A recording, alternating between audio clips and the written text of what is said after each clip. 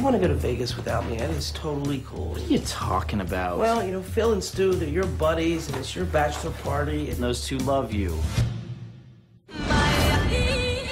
Boys and their bachelor parties, it's gross. It is gross. I just wish your friends were as mature as you. They are mature, actually. You just have to get to know them better. Paging Dr. Douchebag. So live your life. Now this is Vegas. Two nights we'll never forget.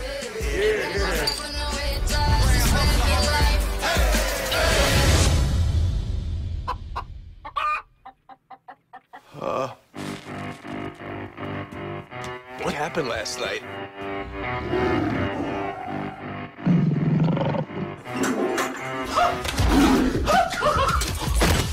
Am I missing a tooth? Oh. Whose baby is that? Check its collar or something. I looked everywhere. Nobody's seen Doug. I don't think I've ever been this hungover. What's on your arm? You were in the hospital last night. The only important thing now is that we find Doug. Where's your car, officers? Oh, God. I think it was just you guys and one other guy. Was he okay? He was fine. Just whacked out of his mind. Oh, we were messed up. Is there anything you can tell us about what may have happened last night? Congratulations, Stu, you got married. He is wearing my grandmother's Holocaust ring? I didn't know they give out rings at the Holocaust. These gentlemen volunteered to demonstrate how a stun gun is used to subdue a suspect. What? In the face! In the face!